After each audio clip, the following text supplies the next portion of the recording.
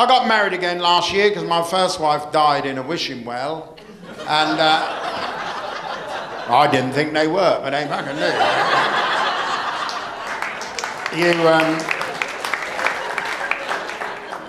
You hold their head under the water long enough.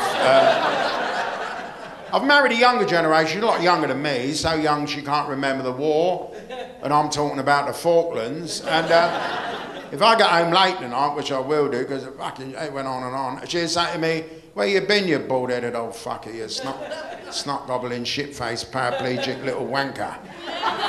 But it is better than coming home to an empty house. At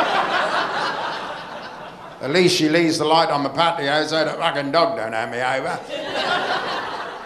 People